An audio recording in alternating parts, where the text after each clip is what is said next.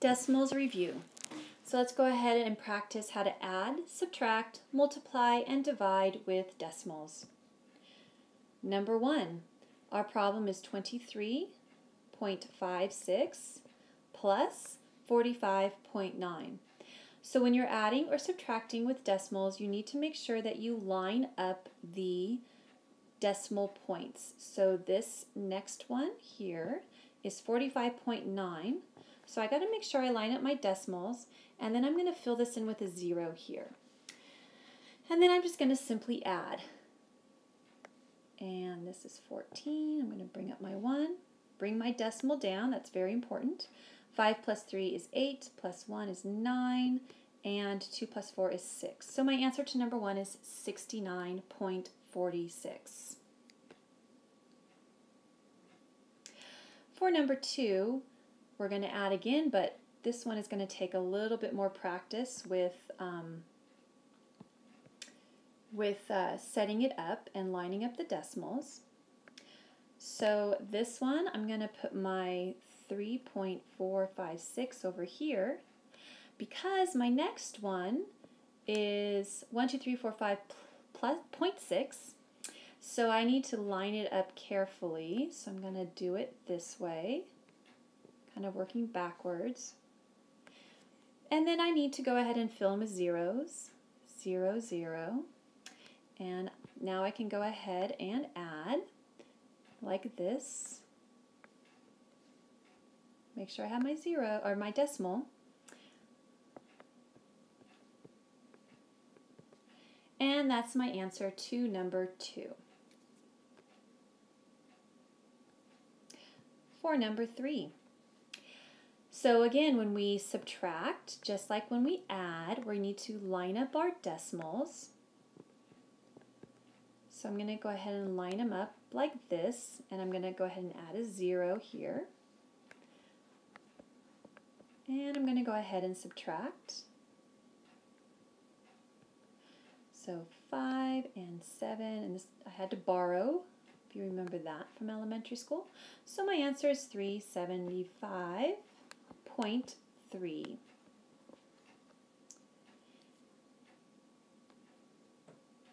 And going on to number 4.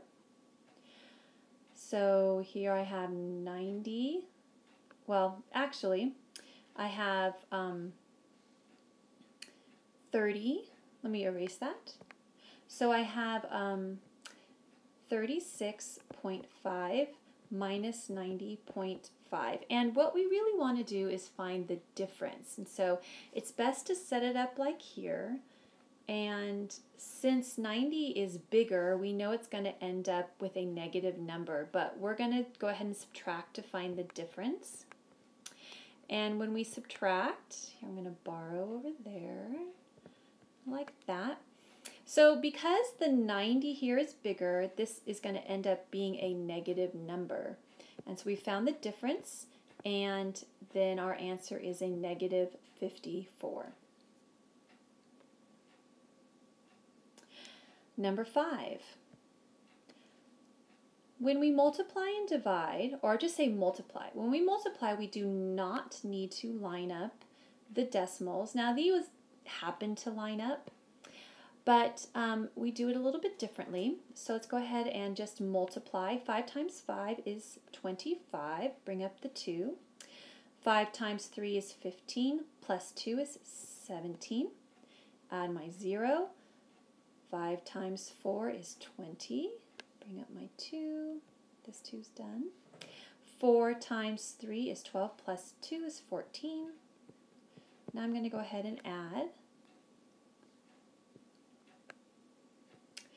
Now it would be wrong. This is wrong. If you just bring down your decimal like this, that is actually wrong. So this is not correct right there. So let me erase it.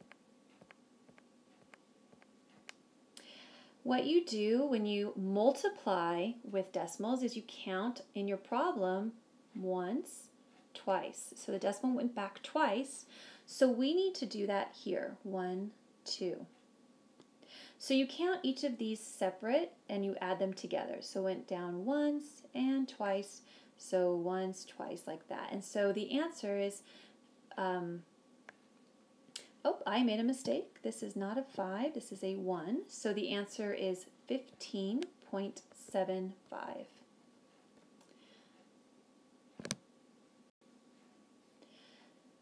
All right, going on to number 6. So 20.2 times 4.55. And again, for multiplication, you do not need to line up the decimals. So now we can just go ahead and solve. 2 times 5 is 10, bring up the 1. 0 times 5 is 0, plus 1 is 1. 5 times 2 is 10. Add a 0. 5 times 2 is 10. Bring up a 1. We're done with that one.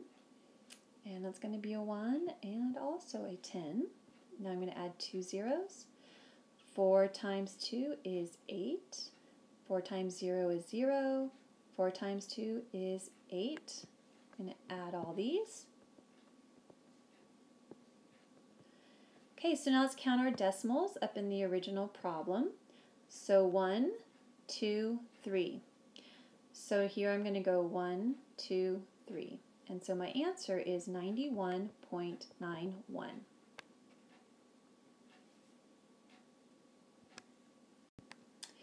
Number 7. 500 divided by 2.5. So when you divide,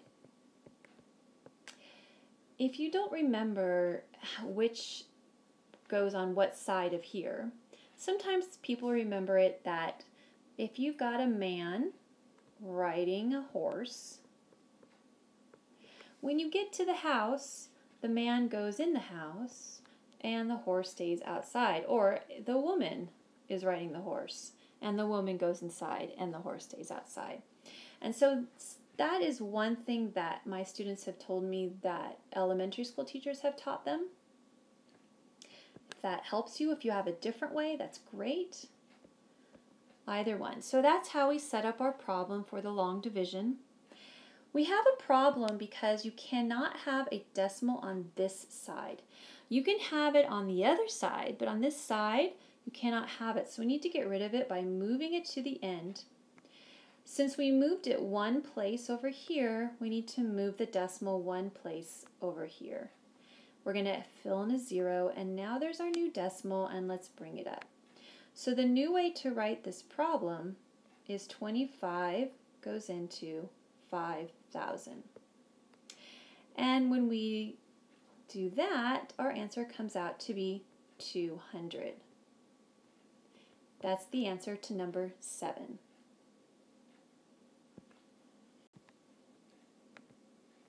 Number 8, so we have 3.6 divided by 3.2, and so we're going to do 3.2 goes into 3.6. So we need to get rid of our decimal, so let's move it over once here and once here. And so our new problem is 32 going into 36. Here's our new decimal. Let's bring it to the top. All right, 32 goes into 36 once. So 1 times 32 is 32. I'm going to subtract. If you don't remember how to do this long division by hand, no worries, because the next worksheet will go through a lot of long division to help you remember how to do it. I'm going to add a 0. I'm going to bring it down. So this is also a 1. 1 times 32 is 32. Subtract. We're going to get 6. Add a 0, bring it down. 32 goes into 60 twice. 2 times 32, I'm sorry, it's not 60, it's 80. Apologize. 2 times 32 is 64. I'm going to subtract, and I'm going to get 16. And I'm going to add another 0. I'm going to bring it down. 32 goes into 160, actually goes in evenly 5 times. And so 5 times 32 is 160, so no remainder. So my answer is 1.125. And again, if you're having trouble with the long division, don't worry, the next video is about how to solve long division without a calculator.